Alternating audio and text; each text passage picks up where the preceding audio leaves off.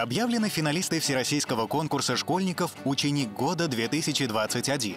Это 82 старшеклассника из 43 регионов России. Они успешно преодолели заочный этап и теперь встретятся в финале, который пройдет с 8 по 13 декабря в Ульяновске. Участников ждет 5 этапов. Творческая самопрезентация, краеведческий конкурс «Широка страна моя родная», ролевая игра, дебаты и несколько кейсов, которые нужно будет решить. По итогам соревнования определят лауреатов и победителя, а также лидеров в дополнительных номинациях: «Общественник года», «Интеллектуал года», «Творческая личность года», «Лидер года» и «IT-мастер года». Список финалистов и другие подробности о ходе конкурса ищи на сайте Российского союза молодежи.